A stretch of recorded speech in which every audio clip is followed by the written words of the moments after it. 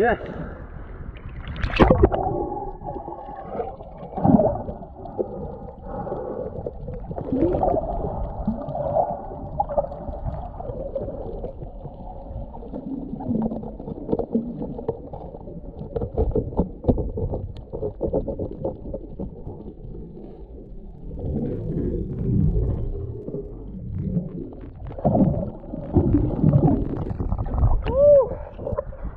Nice. Wow. What a great find. Like 2 minutes in the water.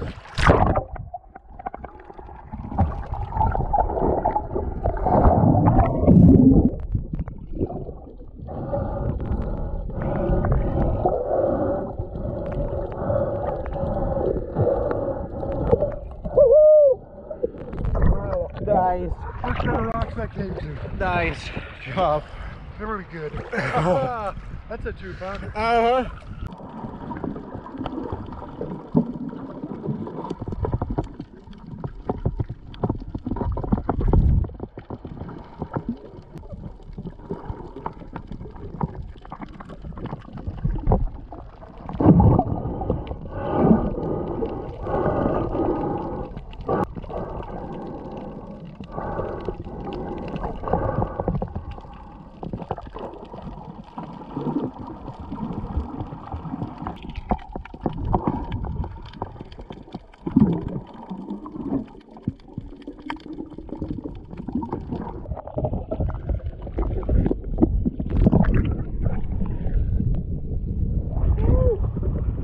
What is going on, guys? Back out here in Hawaii. We've been in the water like 2 minutes. My dad already caught a really nice octopus.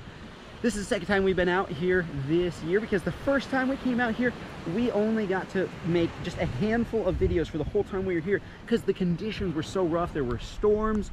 Look at that guy. It's a good one.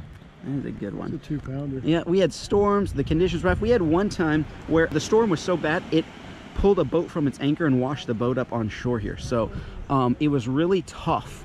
So we're back out here again though to film another Hawaii series. And this octopus, what do you think we're gonna do? Should we cook it up? Use it for bait? Half I don't and know. half. Half and half? Let's do half and half. So we got our little octopus in a tide pool right here. We're about to clean him. He's just hanging out.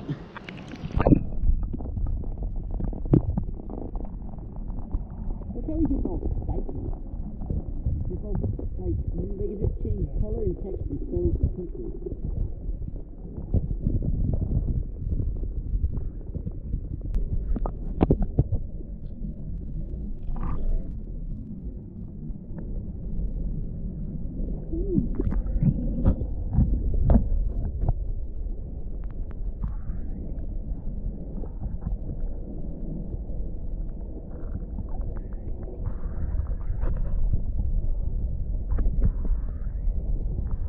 Guys, so we are going to dispatch this guy real quick. Quickest way to kill these, they have a nerve right between the eye that we just go and he's dead. That simple, that easy. And even though it's still moving, this octopus will move for like 30 or 45 minutes after it, even after it's dead. Maybe not 45 minutes, like 30 minutes max, but it'll still be moving and changing color. And all you have to do to gut an octopus, super simple. I just go and kind of cut along some of the membranes right there.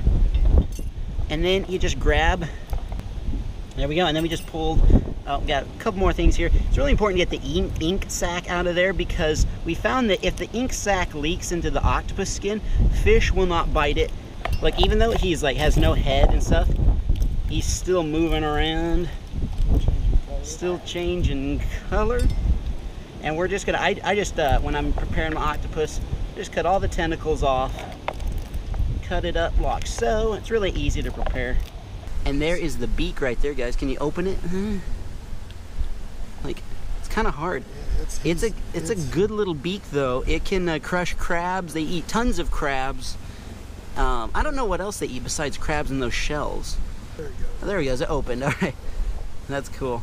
Don't want to get bit by that either. We've gotten bit a few times. Yeah, he'll take actually just pull a plug. It'll like, yeah, a nice little round plug out of your skin. I mean, not that big. It's like small, but they'll take a plug out of you. It hurts. And there we go, guys. A cleaned octopus. We We got this parts here, which are great for bait, or we could use that in a crab trap if we wanted. And then we got all the tentacles, great fish bait, great for eating. I think we're gonna eat some octopus this evening. All right, guys, our octopus is frozen, so we're gonna get it out of the freezer in just a second. But first, we will scoop some salt water right out of the ocean into our pot here. The reason why I'm getting salt water for boiling up the octopus is because the last couple of times I've tried cooking this octopus, I either make the salt too salty and then the octopus just tastes super salty, or I don't put enough salt in the water and a lot of the, almost all the flavor of the octopus leaches out into the water and it just tastes like nothing. So I thought, you know, whatever. If you guys watch one of the videos when I boiled up crabs, I boiled up crabs straight in the salt water. Mwah, tasted amazing. So I thought I'm gonna try the same thing with octopus, just boil it up in water from the ocean so the salinity is perfect. Let's add this to the hot stovetop. Just for fun, let's add some lemon to the salty water. Then we'll grab our frozen octopus, pull out 3 frozen tentacles. Then I'm gonna cut this octopus into chunks right now because octopus is way easier to cut up while it is frozen than when it's all soft and malleable. Now we will add it to the boiling water. Now we're gonna let this octopus boil for 30 minutes. If you guys watched the last Octopus Catch and Cook, you already know where this is going. Last time I did an Octopus Catch and Cook, tried it 3 different ways. We did the microwave, that was terrible. Funny, but terrible. We fried it in butter. That one tasted good, but the texture was still way too rubbery. Then we boiled some in spices. The boiled one was very tender, but the flavor wasn't very good. And we came to the conclusion that if we combine the two, if we boil it first, get the tenderness, then fry it up in butter, it should taste mwah. So that is why we gotta boil it first, then we'll break out the frying pan. 30 minutes later, and we will remove the octopus from the stove and strain it. Now that the octopus is tender, we'll start the frying process, and to do that, we need cut up some garlic, some onion, butter, olive oil, garlic, diced onions. Then we add the octopi. I'm glad I did 3 legs because these shrunk considerably in that boiling water. We'll add some salt and some pepper. We'll add some tortillas to a frying pan just to crisp them up. Alright guys, funny thing I forgot to tell you guys, we're actually making octopus tacos. And look at this, look how small of a portion we got from those 3 octopus legs. Those were big legs, but they shrunk probably to half their size. So we barely have you know, enough octopus for 2 of us. But my dad's gonna make a taco first, so let me see how you make your taco. So we're gonna make a taco. Yes, a taco. Guys, in Hawaii, octopus are called taco, T-A-K-O. And so we're making taco. Is that right, or should I? Yeah, you can stack it however you want. Yeah, if you want to put some of those onions and garlic in there too. There's just kind of like fish. I'm just going to put it just in there how I want it. There we go. There we go. I figured, guys, we've never done this before, in case you're wondering. Give this a try. A little lettuce and some mater.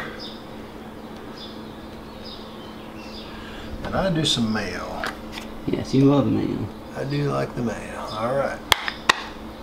Beautiful. So I made mine basically exactly like you did yours. So we're gonna try this. We have to be honest. We can't be like, oh, let's. Oh yeah, no. Yeah, we're 100. If you guys are new to this channel, we're always 100% honest with everything, from the frogs, the octopus, the fish, everything in between. Taco going down for the first time.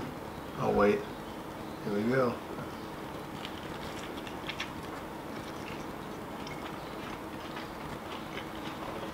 I like the first bite. Let me try another one.